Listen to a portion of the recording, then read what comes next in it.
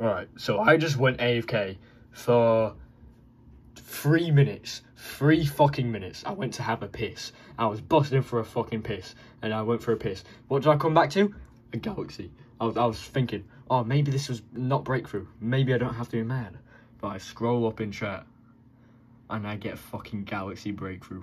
What a waste of luck. I can't even get a fucking celestial. But I get this worthless fucking sack of anuses that I don't need. I am so fucking done with Souls RNG. It is the most fucking annoying game ever! Like, for fuck's sake!